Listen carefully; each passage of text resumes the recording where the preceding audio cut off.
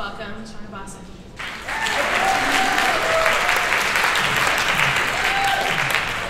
So now that AP exams are done and most of my classes are winding down, in a few of them we have the option to choose which movie we might want to watch for a portion of our collective time remaining together.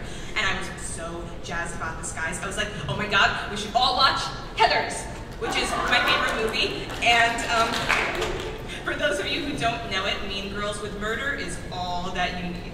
And my teacher says something along the lines of, but Shauna, don't you think that this movie might only cater to the female audience?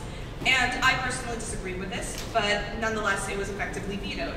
And then moments later, one of my classmates says, oh my god, guys, we should all watch Dead Poet Society.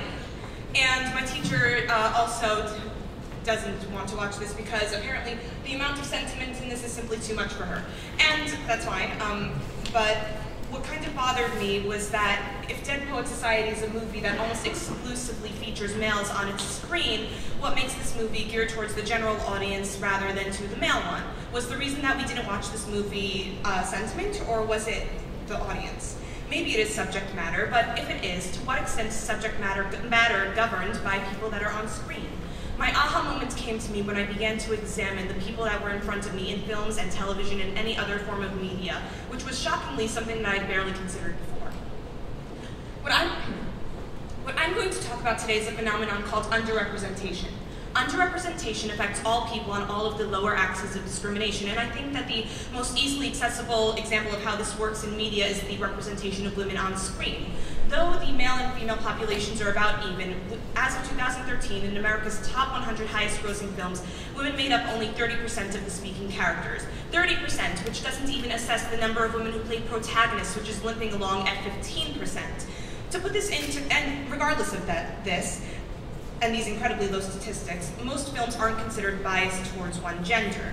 To put this into context, I'm going to discuss the nominees for Best Picture for this year's Oscar Awards, which were as follows: Birdman, The Grand Budapest Hotel, it's not clicking, Boyhood, American Sniper, The Theory of Everything, The Imitation Game, Selma, and Whiplash.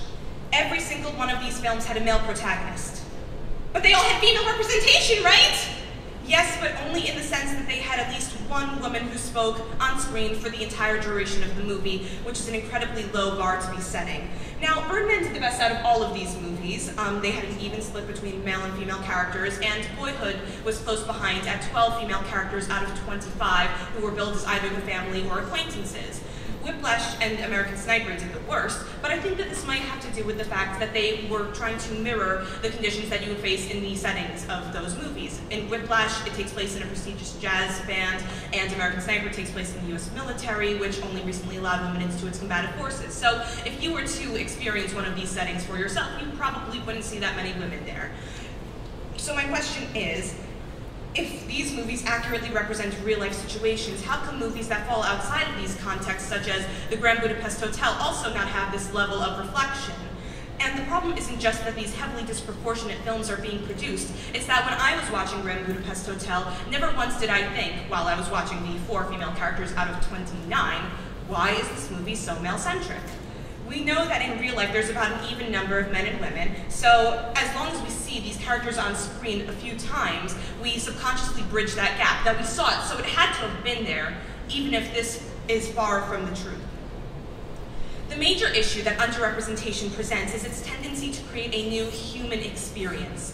So much of what we see on screen is depicted by white men, men who are typically straight, typically in any other way socially privileged, that what we see begins to become normalized. And by this I mean that we see this, and rather than applying to only white men, unless otherwise specified in cases such as movies like The Wolf of Wall Street, they begin to apply to the human race. And everything that is not included in this general human experience has to compensate drastically for this majority. Hence, we not only see almost every movie that has a majority of women as a chick flick, but we begin to also see movies that that heavily focus on racial problems, or that have a minority-heavy cast as being only about those racial stereotypes or stigmas or struggles. Of the highest grossing films in 2012, 10.8% of the characters were black, 5% were Asian, 4.2% were Hispanic, and 3.6% were mixed race. Every other character that spoke on screen was white. And once again, this is an evidence evident inaccuracy to real life. Don't let me be misunderstood. I think that movies like Selma that focus on racial problems that garner critical acclaim and reach wider audiences are very important, but meanwhile, movies that focus on literally anything else are almost always cast with white actors. When the subject of minority-heavy media only encompasses these direct racial issues, this too becomes a normalized perception of what this group is, almost entirely reducing them to a one-dimensional image.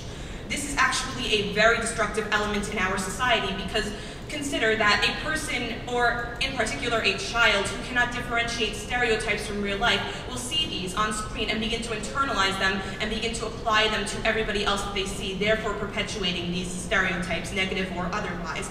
And everybody in this room has grown up with, or at least currently sees, the portrayal of men and women and any group of people on screen. This is one of the most powerful forces keeping us from abandoning our preconceived notions about any and every group of people. The way in which we produce media in America needs to be changed, and I think that one of the biggest obstacles is simply acknowledging that evenly cast media works. And I think that a really good exemplar of this actually lies within the Broadway community, because there are so many wildly successful shows that have an even male-to-female ratio in their casting, and that even if they have characters that are typically cast as a minority, aren't defined by those minority struggles. And for example, we have shows like Spring Awakening, Pippin, and Rent. Each of these shows successfully created a human experience. Let's extend that experience to everything else that we see. Thank you.